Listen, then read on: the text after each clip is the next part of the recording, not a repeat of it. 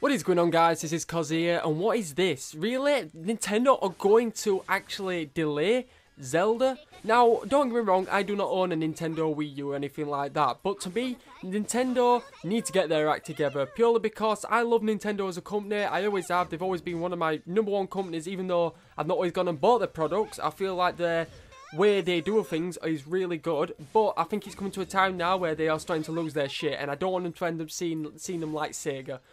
They've recently made the move to the mobile platform, and they've recently announced the new of whatever it is going to be, a game console. I presume it is going to be the NX, and now a game which is going to be, like I said, a big AAA release in their context is getting delayed. I believe it's going to be into a 2016 delay now.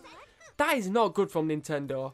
Really, I just do not get where they're going with things, and at this rate, I honestly think they're going to lose their shit, because from a quote from what they've said here, the new launch timing has not yet been determined because we'd like to focus on developing the game. We are not planning on showing it at this year's E3, where we'll be highlighting games launching in 2015. We will let you know when this game will be ready to share more specifics.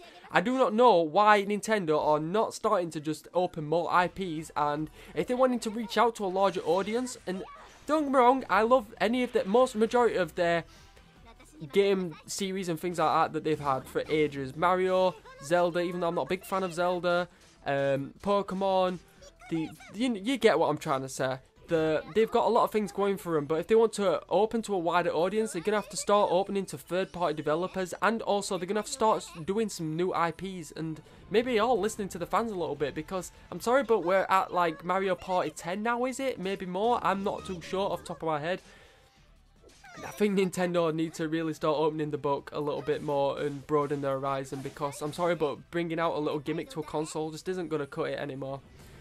So, tell me what you guys think if you are actually going to watch this video, because I want to know for people's opinion as well as to where you think Nintendo's going at this moment in time. Though I hate to say it, but I think they're going to slowly end up like Sega is and just become a service. So, I hope you guys enjoyed this video. I'll try to bring up updates as soon as I can, and as always, take care and thank you for watching.